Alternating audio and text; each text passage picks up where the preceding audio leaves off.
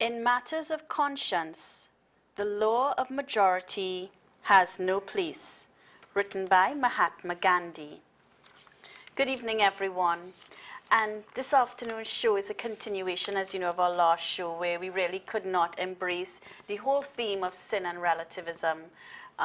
So we decided to split our show, and today we will talk about relativism and conscience, because we have so much to talk about, hence the quotation at the beginning. And both Natasha and I thought using this quotation from Mahatma Gandhi was apt, as it really helps embrace the theme and what we're going to speak about today in terms of conscience. And there's literally, when we speak about conscience, there is right and wrong. Conscience coming from the word, and I know our priest on set will actually go into it more, but with knowledge. So we're going to look at it from that perspective.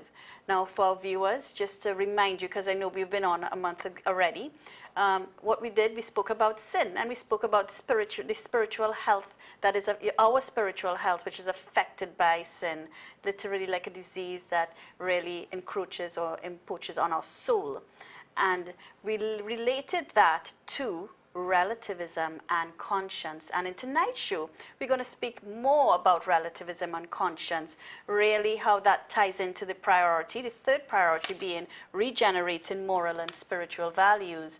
And that priority really teaches us, or what the church wants to teach us as a community, is really to embrace God's word in how we carry about our everyday duties, and really bring again God to the center of our lives and the center of our community, and therefore improve our life and improve our society at the end of the day. We are going to look in detail about relativism, moving us or speaking about it in terms of us being the center and removing God from the center of our lives. And we're going to speak about conscience in terms of making that conscious decision as to what to do and what is right and what is wrong. So we have a great show in store for you all tonight. And before I go on any further, I'm going to introduce Natasha. Good evening, Natasha. Thanks, Lorraine, and good evening to all our viewers. I'm happy to be here again. This was, as I had shared with you all the last time, a little difficult topic for me. It caused both of us to go back and really research it, you know, because we live in a society now in which there's a lot of subjectivism, and I think C.S. Lewis had an article or an essay about the poison of subjectivism, and that's a lot of big words. We said that last time too, you know, but basically it is conscience, and you're imposing your own will on conscience rather than forming your conscience, causing your church and other things to form your conscience, you know. So tonight, Lorraine told you what the theme is, and we're going to have our on-the-road clips where we go and we speak to people on the road, asking them, because you hear from Lorraine and I, you'll hear from our priest, from a Catholic perspective, our Catholic teaching. You will call in, right? And we go on the road. So we speak to three ladies about what they think conscience is. And we have our two families from last show as well, the Coopers and the Gonzales, and they help us about the theme relativism. You know, both of them are inextricably linked. You can't take one out from the other, because what is your conscience? What is conscionable to me may not be conscionable to Lorraine, although we're both Catholics, formed probably from the same thing, you know, good Catholic school, whatever. Yet still, when faced with a moral dilemma, is there a subjective law that applies, or is there an objective moral law? And how does our own inner voice, our conscience, impose upon that to help us make a decision? It's a lot. But you see, we have to be grappling with harder things now. You know, gone are the days where we just go to church, sit down, comatose, listen to Father, sing if you feel, don't sing if you feel, because I find congregations not even singing anymore, right? And go home, and you feel, tick, I've done that. I've done the church thing, and now you're whole go on with the days. rest of your week, Yes. and then you come back and you repeat it again. We have to get deeper. We have to start to say bigger words like relativism, conscience, subjectivism. Natural law. Yes, natural law, you know, moral law. We have to get deeper, all right? And it's not a call for some to get deeper. It's a call for all of us to get deeper. Correct. So we are not experts in this at all, right? As I told you, we have to click on the internet, search, Google, Chrome, everybody, right? But we're just here to tease it out with you. So without further ado, we're going to start with our woman on the street, our man on the street, and they're going to answer for us how relative is conscience, okay? So let's go to our first person.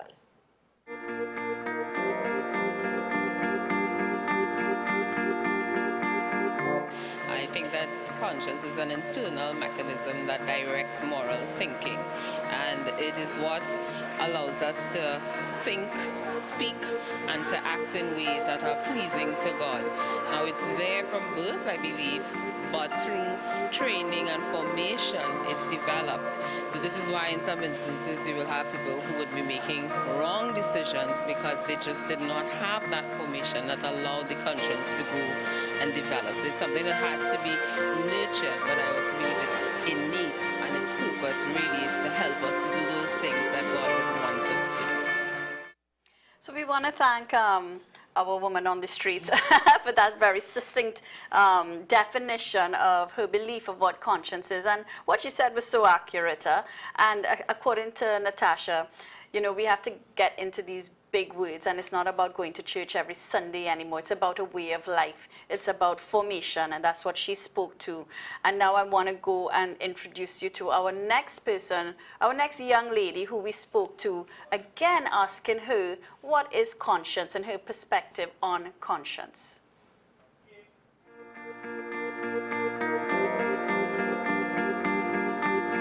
I think the family is one of the first points of someone starting to form their conscience. So for me, growing up, I would look at the way that my family, like my grandmother, my mom, my uncles and aunts and cousins, the way that they would interact with people and the morals and their values. And I've sort of taken what I saw growing up and applied it to my own life. And that's helped me start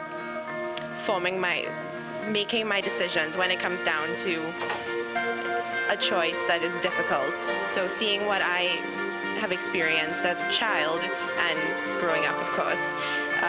And also, I think the church is also a very important source of guidance in forming your conscience. So the teachings of the church and seeing priests and lay people and consecrated people, seeing their example and the way that they live their lives, the decisions that they make has helped me in forming my conscience. You see, we're talking about formation of conscience, and now we're going into development of conscience. That young lady talked about her granny and her mom and her bringing her family. Those things form conscience, even from the womb, I dare say, because we are the embodiment of God from the womb and open to so many things, as research says. So conscience is being formed even from that, what you're aware of, what you've been exposed to.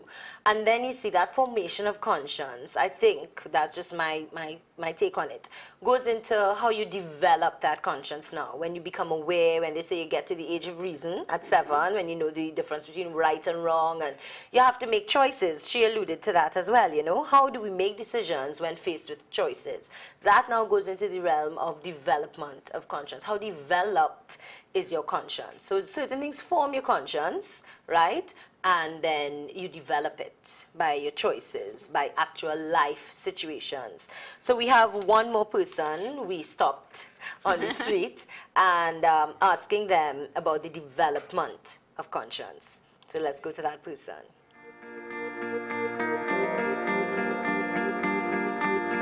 I developed my conscience from knowing what was right from wrong through my parents, their strictness.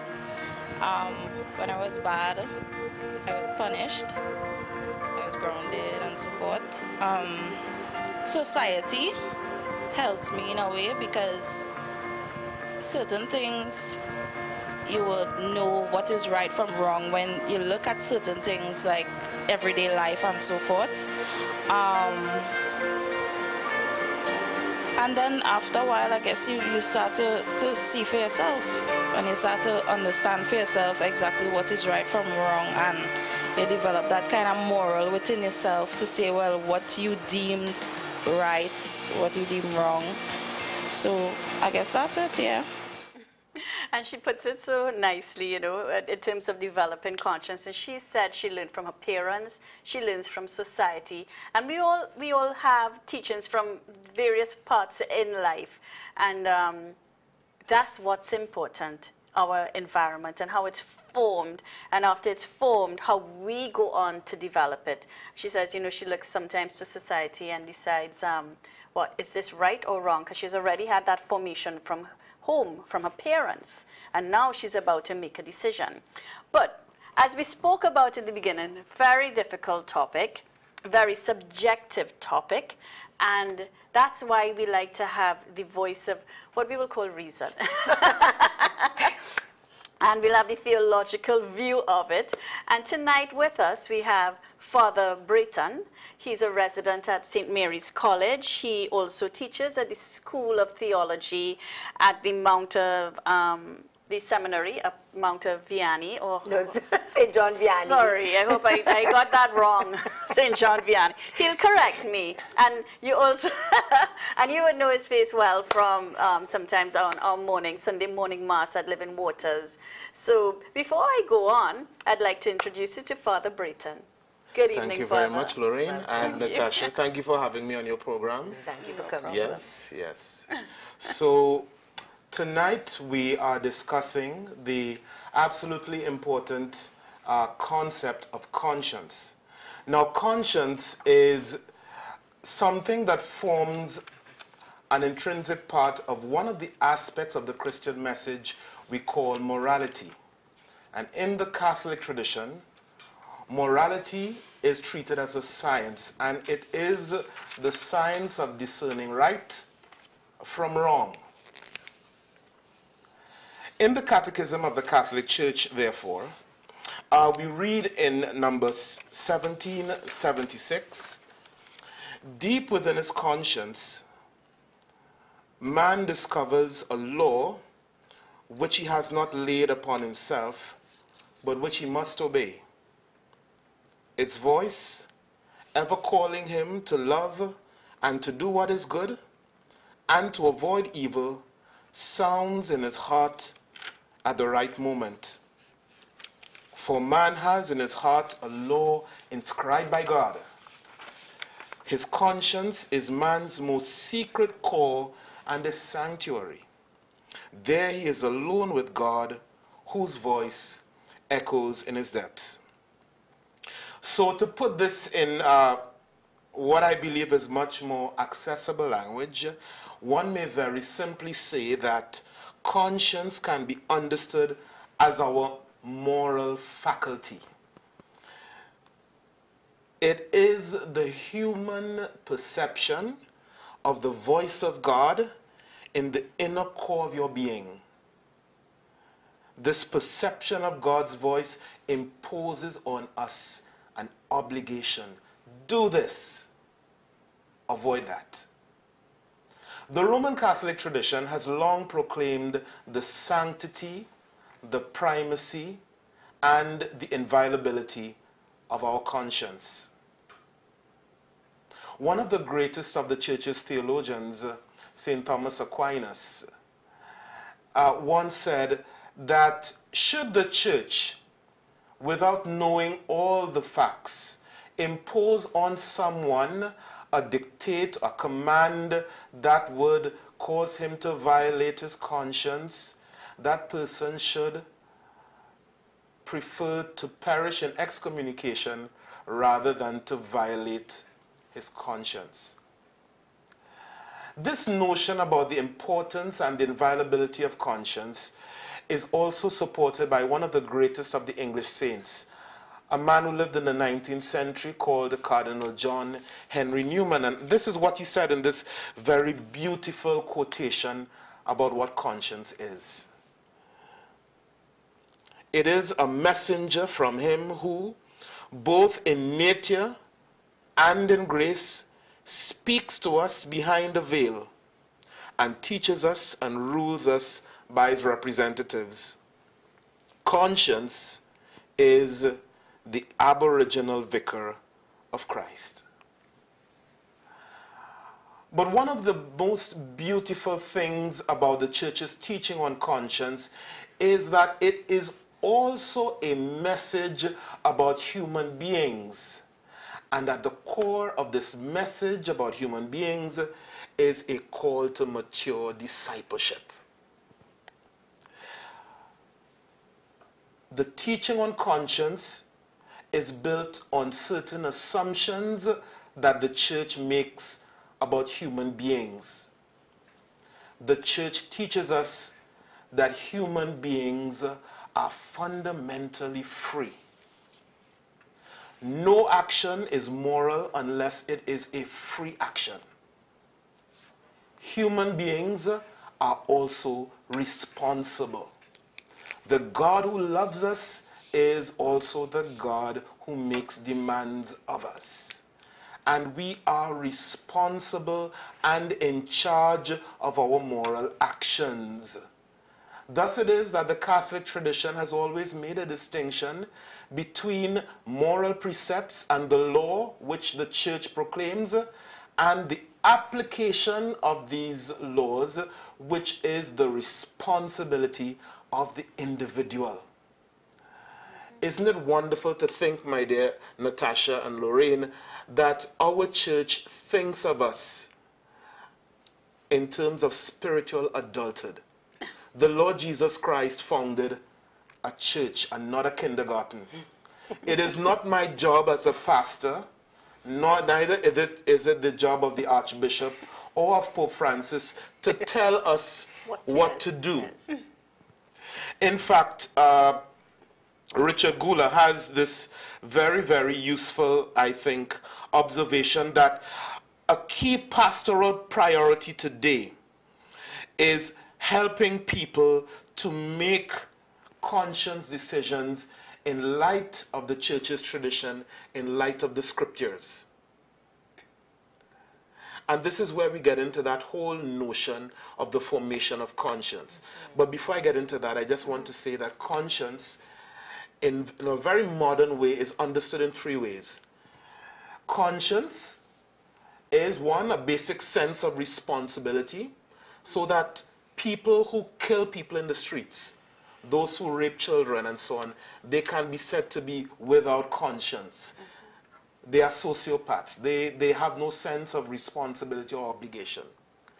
But conscience is also the process of arriving at a mature decision with due deliberation. And part of the message about human beings is that we are fundamentally community people. A conscious decision is not made in a vacuum, but always in relation with the religious community of which we are a part, to which we belong. A good conscious decision is one over which one agonizes. You consult the Bible, your parish priest, your prayer group leader, your good friend, and of course, you resort to assiduous prayer before you can properly call it a conscious decision. And it is in this realm, in this aspect of conscience, that the church plays a key role, because this process needs all the help it can get. It is in informing individuals about the values at stake, what Jesus says about certain moral acts or certain values, in presenting to people moral exemplars, that the church plays a role in the formation of conscience. And let me just say that conscience can be good conscience or it can be erroneous conscience. Every Roman Catholic has the responsibility to form a good conscience. It is not a simple case of my going off and deciding for myself what I think is right or what I think is wrong. An individualistic approach to conscience goes hand in hand with what you've been talking about, Lorraine, relativism. Relativism is simply the rejection of the position that there is no such thing as a truth that is generally valid for human beings. The relativist says in very crude terms, well, you know, you believe what you believe, and I believe what I believe. But the Roman Catholic moral tradition is always optimistic about the ability of human beings to form moral consensus around very important issues. We think, for example, about the 2 wars in Iraq, where a lot of the world community opposed this whole idea of preemptive strikes. We think about the growing consensus against things like genital Mutation. Mutilation of women, young women. And of course, think about the news now, the uproar over those 200 young women abducted from their parents in the Federal Republic of Nigeria. We can form moral consensuses over particular issues, and that is a tremendous insight of the Catholic tradition. We can talk, but the tragedy of relativism today is that people give up on any possibility of people dialoguing and coming to moral consensus. And everyone is treated as if they live in a sealed off world and they cannot communicate with anyone else. And that is the real tragedy of relativism. The final thing I'd like to say about conscience is that conscience is not only the general sense of responsibility that we must have, it is not only the process through which we arrive at a mature decision, but it is the final judgment, which is the ultimate norm of all our moral actions. You and I, we have to pray that once we make our conscience decisions, it is made out of a well-formed and good conscience. Because once that decision is arrived at, then we are under obligation to follow the dictates of our conscience. So that in a nutshell, putting it somewhat in a very succinct manner, is basically the church's perspective on the important reality called conscience. And our when we, ability. So just let me get, when you follow your conscience, when your conscience is formed in you, through that process, arrive at a decision, yes, then you can face the consequences of it. Precisely. With courage, because Precisely. it came from a process. And the thing, Natasha, is so much of us lack that courage, but conscience demands a real courage from us, a real mature What I also saw from what you're saying, it demands from us that thing where the Lord, in one of the Gospels recently, where Jesus says, put out into the deep. Yes. You know, we have to put out into the deep. Precisely. Because from what you read, one of your first quotes, actually from the Catechism, 1776, it starts with deep within the conscience, right? So it's a place down inside of us. Precisely. And unless we quiet ourselves and embrace silence in this busy world, we must embrace. I'm just saying that, so straight through what you were saying. We have to embrace silence to get to a place deep within us where we can even hear the voice of God. Absolutely. It's something done prayerfully. Yeah. And what I wanted to bring up, which is bringing it back to the priority, regenerating moral and spiritual values, especially now in our society in Trinidad and Tobago.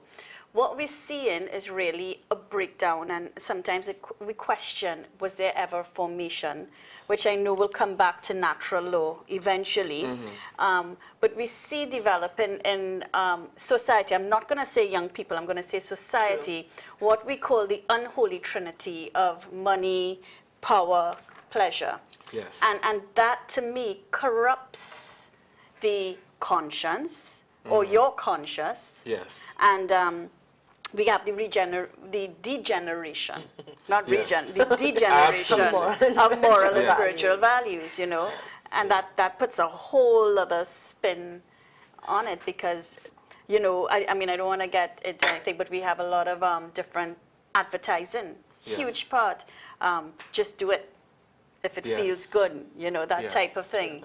And that, I think that affects us. And I think as Catholics, in terms of looking at the priority of regenerating moral and spiritual values, really have to get to where the degeneration started. And what caused Precisely. it.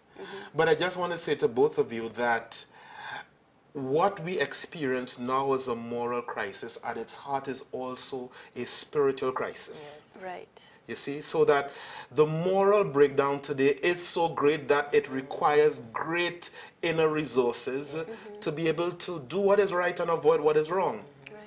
But in the church, I believe that for many, many years we've stressed morality and we've divorced it from spirituality. Correct. I want to say something else too. I think, and the more we're talking about this, the real revolution, I always say Jesus is such a radical. To follow Jesus, think about it. I mean, it's like this man who walked upon the earth, he was born to a virgin, who still is a virgin. That's Yes. radical. Yes. That's radical, but we have got so into the habit of it Yes. that we don't realize that really and truly, if we follow what the church is leading us to, is the more radical, revolutionary position than Amen. just saying, I feel to do this. That's the easier way. Yes. But these relativists feel they're being revolutionary, but they're Yes. not. Because Precisely. they're not being revolutionary. Real revolution is following Jesus. It's difficult. It makes no sense. You know, Precisely. it's just a leap of faith. It's a mystery. Who is this man who come down from here, born in a trough, you know, run to here, run away Absolutely. from Caesar, come back? I mean, who? And how come he lives today and we following him still? And that's the revolution. Absolutely. What we have is a corruption of our freedom. Yes. Yes. You know, and the freedom, that approach like that becomes license, and you become cut off from the community, cut off from God, cut off from nature. Yes. And you know, when you talked about the third dimension of conscience being that community aspect, I thought of a monk, or not a monk per se, I shouldn't say that, say a hermit, Yes. but non-religious, you know, just living by himself up on a mountaintop. How is conscience in terms of that community aspect? How is it formed in him? And I'm thinking that all creation is one. Really and Yes. truly, we are one, and just Yes. parts of the one being God, the Almighty, creator of heaven and earth and everything in it. Yes. So that his actions, like the flap of a butterfly's wings, can cause an earthquake somewhere. His actions, his decisions, even though seemingly not affecting anyone, affects everyone. Precisely, even so that there's even community with nature. Yes. And even we human beings who live in community must always make our moral decisions also with nature in mind. You know, in the Synod priority, I think it was in the mission statement, one of the more umbrella statements talks about reconciliation to self, God, creation. Absolutely. And it talks about that. It calls it Absolutely. back, so it's dead on spot. We're going to go to a family now. We have a little long clip. Don't worry, because it's a big family and each of them speaks, right? So that they're going to take us through what an average Catholic family, it's a big family, so it's a Catholic family, what that big Catholic family thinks about relativism. So let's just sit back and listen to them carefully, and we'll come back and discuss it. I urge you to get your phones ready, and we will show you the number to call. Call in and take advantage of Father Brereton while he's here, okay? Okay, so let's get to our Cautiously. clip.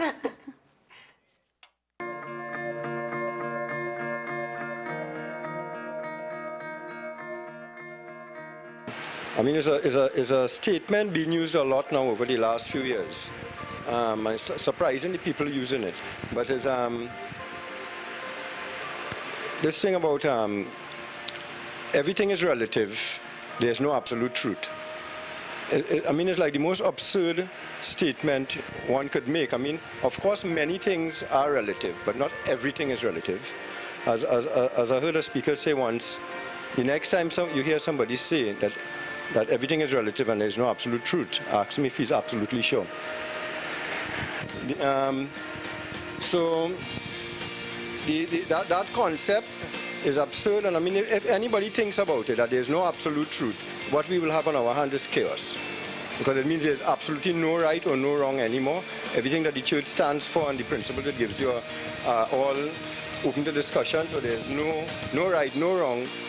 no discussion necessary, because your right is not my right and my right is not your right. And of course, they bring good argument because they say it has to do, of course, with your culture, with how you were brought up, with the environment, with a whole heap of things. So, of course, many things are relative, but not everything. And in a more practical way, in our home, after I'd gone to a pilgrimage to Britannia, I felt strongly that we had to say the rosary every day, or at least as often as we could. But, wow, that met with such objection and sighs and, oh gosh, another prayer, not a rosary. It's so boring, it's so monotonous, it's so repetitive, it's so a lot. However, that conviction that I had, which I think really was from God, gave me the strength to say, we are saying the rosary. Let's start. Come on, come on. I mean, they could, eventually they grew. But I mean, and I'm sure they can tell you stories of which I grew. But they grew to a place where if anything happens to them or their friends, they'll say, let's say the rosary. Let's say the rosary, I think they appreciate it because of the praying the rosary constantly, trying to pray it every afternoon. Even though I might fall asleep many times during the rosary, and they may all strip and get up because, oh God, mommy's sleeping again. But at least the desire was there, the intention was there, and sometimes we completed it wonderfully, and sometimes we didn't. But I think that's one thing that I felt absolute truth about, and that I think that we were able to give our children, so that they have that sort of base on Our Lady. Right? You all agree? In terms of relativism, for my own self, I think the way society has changed a lot over the few years. It has brought a lot of things to my own attention and maybe made me question a lot of things in terms of my own faith and in terms of what I think to be the truth. And in that struggle where I was in a battle trying to figure out, myself and what I really stand for and what I believe in terms of my faith and all of these things, what helped me to realize that, those traditional values that my parents taught me and that the church teaches are the truth, is even just looking around right now at what is going on in society. And every day I interact with a lot of children because I'm a teacher, and seeing the way that these children, it's just completely different when I was growing up, which is not even that long ago because I'm only 26 years old, to the way that children are these days. It's so different, and the way that they have a lot less respect for older people, the way that they just want this, give me now, I must get this now, and this give me kind of attitude in the society that we're growing up in, where you just get whatever you want right away, and just seeing those children every day and the different struggles that they go through that I didn't even have to go through not so long ago. It just shows me or brings light to my eyes that, what I did learn from my parents is the truth. And those rules or those traditions need to stick, because once you take those traditions away is when you have a breakdown in society. And, I think that has taught me that, there is room for change, yes, but that the whole issue with relativism, and so I think is a bit, I don't know what the correct word is, but yeah, a bit, yeah, it's not really as great as everybody, is making it out to be, What my friends try to tell me is like, how you eating so healthy, I eat a little junk sometimes, and then, and well, I know my friends, they sin, and I see that, but I don't judge them, and I just acknowledge it, and I try to tell them, don't do that, and, I as a Christian, try to follow the word of God, and yet how I cope with not like living my own life is I do follow everything that God has taught me, or anybody who's holy, or I just try to take their information and turn it into my own and understand it and appreciate it. For me, God uses many avenues to speak to me, through my family, through my siblings, and I'm very fortunate to have a praying family, people who are close to God that I trust.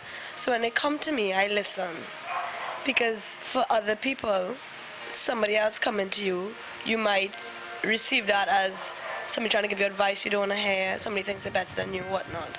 But when you have that trust, that you trust somebody, you trust what they're saying, you're going to believe it and accept it or receive it. Even if you don't take it in entirety, you're going to take that and pray about it and take what you believe from that. So from people coming to me and my family and having God-sent messages, which I believe, or like my sister, she has dreams, God has given her that gift, and it's a beautiful, truthful gift. So when she says, I dreamt this, I believe a lot of what she says. Also, because I have a personal relationship with God, I ask for his guidance all the time. I ask for the Holy Spirit to guide me, to be with me, and I feel that I've developed that relationship with God where I could hear his voice, I could understand his word, I could know when he's directing me. When you have that, when you're spiritually attuned then, and you can, it mightn't be in words, it might be in a direct, loud voice, but like they show in the movies, but you know in your heart how you're being directed. You could even pick up vibes about a situation or people. Okay, I'm getting a very strong negative vibe about the situation. I really don't think I should go to this party. I really don't think I should get into this vehicle. And often it's revealed that that was a very good word, where something might happen after. And also, because of how I've been exposed, I know of the Blessed Sacrament, and God really does speak to you in the silence. Because it's such a busy world and tied into the relativism, whatever.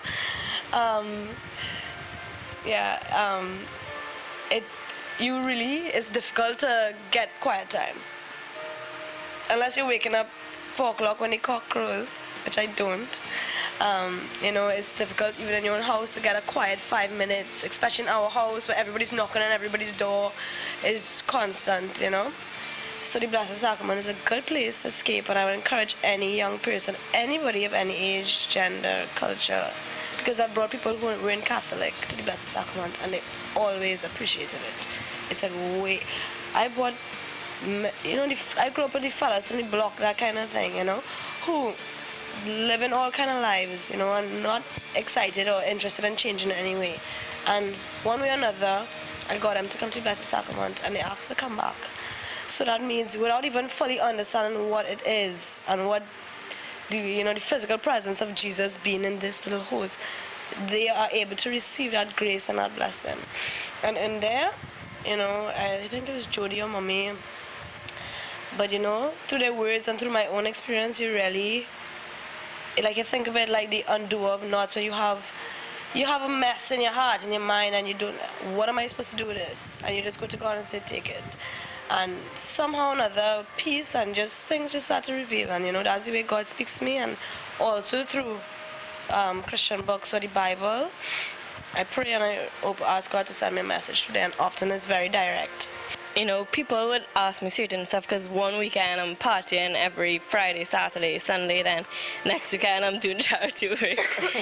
So, even my friends, people I encounter, they like, okay, are you two people, one weekend we know you as this, next weekend this, and it's like, I can't identify myself as one person, and it is a lot of spirits with the alcohol, over drinking, over partying, stuff like that.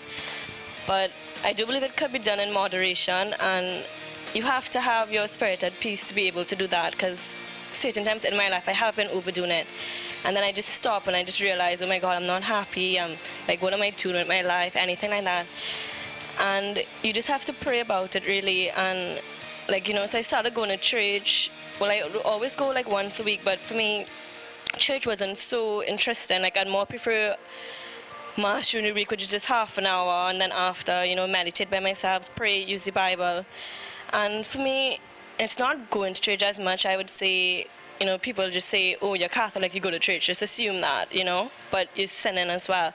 But it's more helping other people.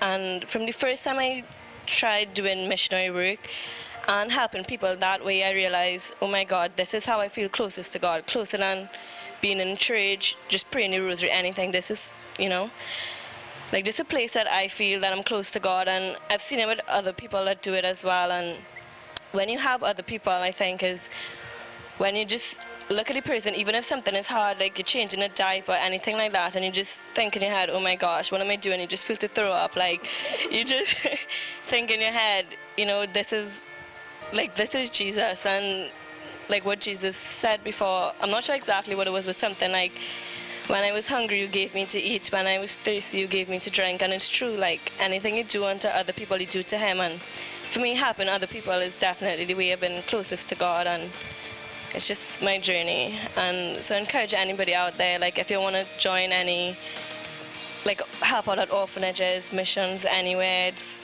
really a good thing to do. It's helped me a lot. You know, I just want to thank the Gonzalez family and for their free-spirited sharing. And what I love about this family is how real they are. And just to give a little synopsis before I ask Father Brereton to speak to it, they spoke about struggles, they spoke about overdoing it, but what to me stood out is they spoke about really a strong, solid family base, a good formation, traditional values, that even when they felt they came off track or off path, they had something to fall back on that brought them back on path. And I think that's important. We don't do it right all the time.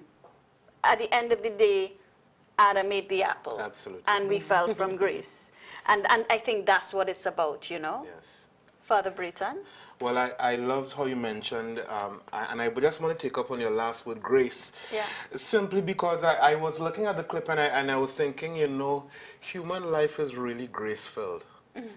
I just want to begin because one of the words that jumped out of me was when their first daughter spoke. And you had a sense that young people today live in a very changing, a fast-changing world. And therefore, that must be very disorienting and would really rob them of any sense of any solid foundation of truth. But again, in their sharings and in their journeys, I saw them referring again to common sense. And they're all open to intuition. All of these are very traditional values. So she talked about her sister's dreams and that kind of thing. There was one there sharing. And then, of course, they're all open to prayer. So that I saw these kids using and being really open to all of their human capacities and not simply narrowing down their perception or seeing truth through the glasses of their education or something, but they were using their prayer life, their intuition, their common sense, and of course their life experience. Human life is full of grace, and I think in spite of our sinfulness, somehow God manages to touch us, and really we find our way towards truth. True. There was something that I think the father had said it earlier on. He said, it'll just be chaos. He said, if everybody, you know, it'll just be chaos. And I thought of that quote. I mean, my literature teachers would be quite proud of me now. They journalists in their head. It's Things Fall Apart from Chinwe Achaiba. Right, it says, things fall apart, the center cannot hold, mere anarchy is loosed upon the world. And I thought of that when he said about it'll be chaos. You know, if everybody does what they want to do, we will have what's happening in society now. Precisely. You know, just what you alluded to when you were giving us your first teaching. Everybody cannot do what they want to do because we are community-based. But we manage, in spite of it all, to form important moral consensuses around very important issues like war and treatment of women and all of that. So I really, really want to affirm my own proclaim my own belief that God is still in the world. And that is great news. And that's excellent news. Exactly what my other point was in my head, that when Jesus left us, he said, I'm going to send you an advocate. Yes. I'm going to send you the Holy Spirit who will lead you into all truth, you know. Amen. And I remember the spiritual director, I should say spiritual director of our family, we rely on her a lot. She says to say that, oh, Holy Spirit, pray as often as you can during the day, you know, so the Holy Spirit can guide your every move. Amen. And what it speaks to again is what Father alluded to earlier on, is this mature discipleship, which we saw coming out in the family, you know. And I like that term, by the way. You know, I like the kindergarten. Yes. You came to found a church, not a kindergarten, but it looks like everybody just files in for babysitting. Yes, that's right. And it's true, because we are free. You know, we spoke about that freedom of choice that we have, but we have to be mature and we have to be responsible at the end of the day. Well, we have one other family. It's the Cooper family. We met them last time, and we're going to meet them again. They have a big family too, so another good Catholic family. They're from Santa Cruz, and they also help us to tease out the topic of relativism. So let's see what they say.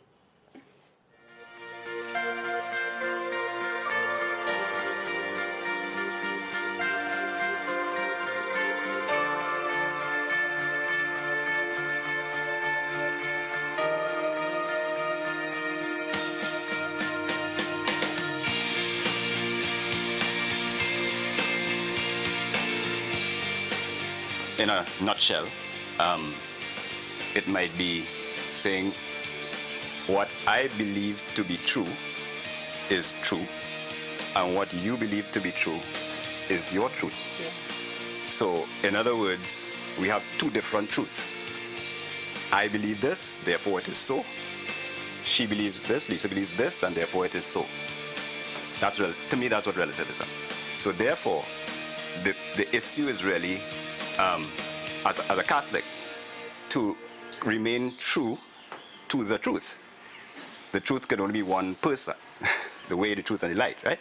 Light. So therefore, we have to be very clear as Catholics where our truth is. Once we start to move away from that, that's when we get into the sin. One of the things we also teach the children is to love the sinner and hate the sin. And the whole question about relativism, I mean, the way I explained it to them very simply is that, you know, I lie, you know, I tell little white lies. But you see the boy next door, he tells really big lies, so I'm okay. All right? So the thing about it is the sin is absolute. But God in his mercy, you know, he is the ultimate judge. And we are sometimes saying, well, you know, that is wrong, and that person should not have done that. And I mean, we don't want to be crossing any lines here, but we really do not know. And what we try to maintain is to stay on the right path. You will fall, because as human beings, we are subject to the first sin of Adam and Eve, so we will fall. What you do, as you know, what you do after that really is what affects your life and the lives of others. Well, if someone hurt my family or committed a crime against my family, of course my first instinct, like any other person, I'm normal and you're not perfect, I would probably be angry with the person or upset, because, you know, my family is really, really close to me, and anyone who hurts them, I would usually or normally just get upset with the person. But then I always, like, you know, sit down and reflect with myself, and then, you know, I think, you know, what would Jesus do? What did he do when he was crucified on that cross? He forgave everyone, so I would think that I would forgive them. So we met the Cooper family, and quite an interesting family, and you know what I'd like to point out is that they all homeschooled, so they come with a completely different perspective from the other traditional, what we would call traditional families in this instance. And they do have different ways of working out their struggles. But again, what we saw coming back is that they go back to that traditional value, that traditional base that was taught from the home, from core values through their parents, you know. Father Brereton, you have anything you want to say? No, I will just touch by, there's something that when we talked about that truth, that single truth that cannot be denied, remember that the church also affirms the absolute unity of the human race. Yeah, we are not different races. We are one race. Yes, one body of Christ. One body. Precisely. And Father, before we go on, we have a caller. Good evening. Good evening, caller. Hello, good evening. Good evening. You're on. I am listening to your show, and you mentioned the Holy Spirit prayer. Now, I went to confession, and Father said, say the Holy Spirit prayer, and I said a prayer to the Holy Spirit. But I want to know if that is the same prayer that we should all be praying to the Holy Spirit. Well, the one I talked about is, O Holy Spirit, soul of my soul, I adore thee, enlighten, guide, strengthen, and console me. Tell me what I ought to do, command me to do it. I promise to be submissive. Only show me what I ought to do. I know that. Command me to do it. Something so, right? Did you see something so, Natasha? Yes. But listen to me. With God, you see, once you turn, there's a part of scripture that says, once you turn towards him, he there waiting for you. God turns towards you. Exactly. Yes. As you only say, He's there waiting. So if you only say, Holy Spirit, come, I'm sure that's enough. Yeah. Am I right? That's right. Well, shoot, I passed that test. Okay, thank you very much. Welcome. No problem. Thank you for calling. Bye-bye. Bye-bye. I teach a post-communion class in my parish, and what I told them, I was so emotional when I told them that, because that was the whole thing with this whole social media and how everything is instantaneous. It reminds me of what we were saying here about conscience and formation and development of conscience as a journey. But I told them I'm so sorry for them in a way that they don't have the room to make a mistake. I say to them, the pressure is on you all. I'm sorry about that. There's nothing I can do. I say, I'm sorry, you know. They don't have a chance to make a mistake. As you press send, that's it. Your life has changed forever. It's gone viral, full stop.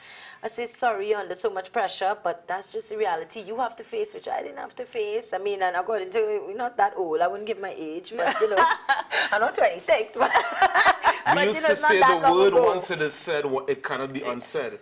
Well, the picture once it is posted cannot be taken back.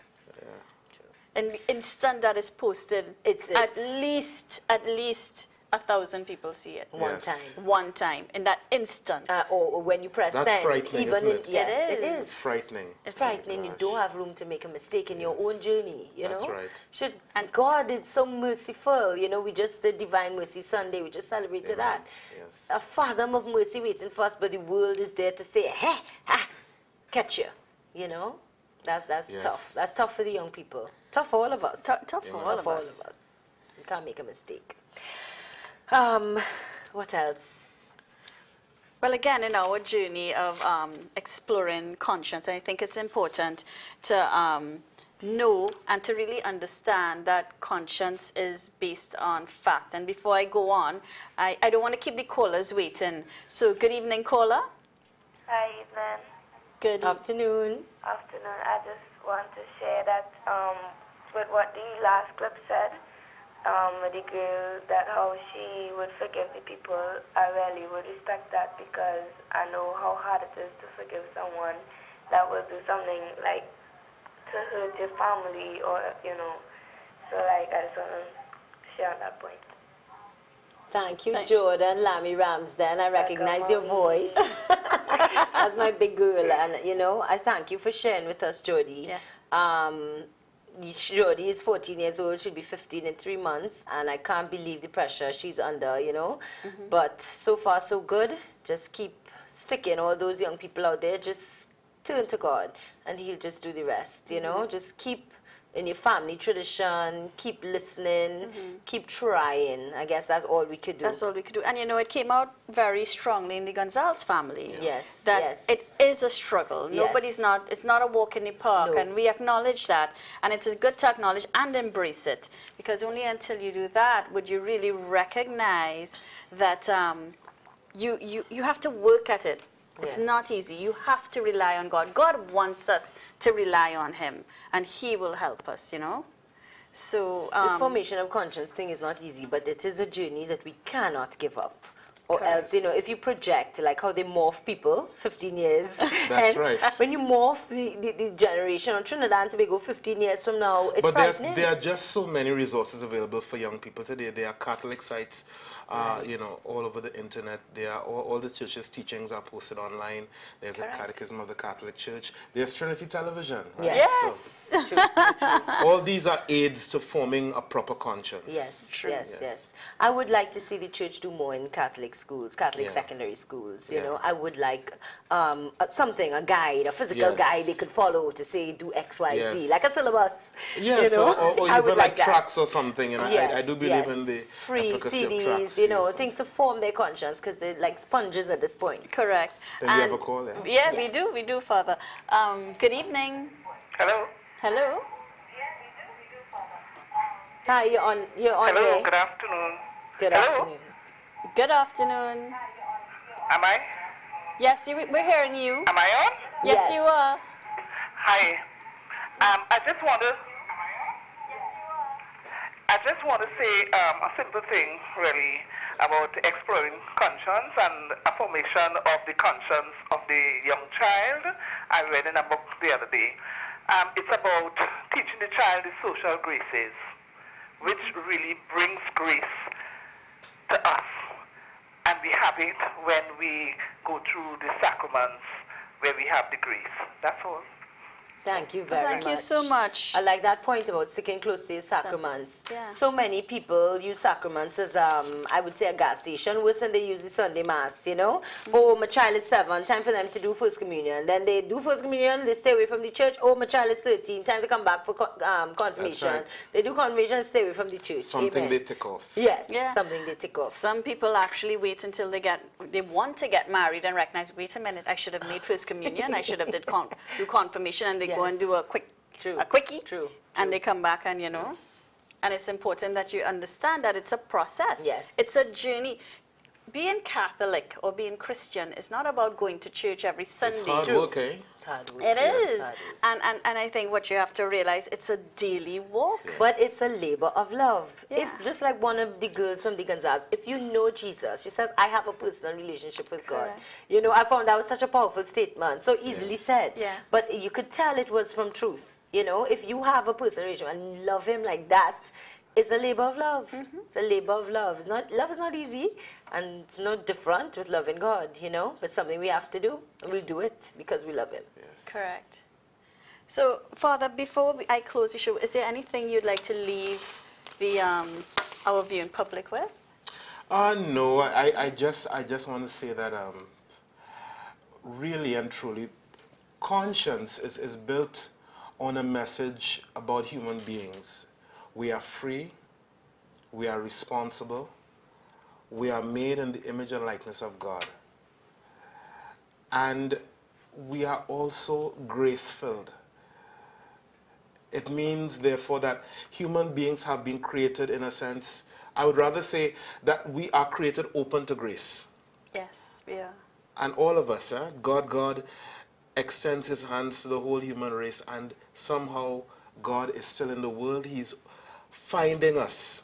We don't find him, but God is finding us, and we are finding our way to the truth with God's help. Yeah, and that note of hope, I just want to thank our viewers, thank Father Brereton for being here with us to explore this very detailed and difficult topic.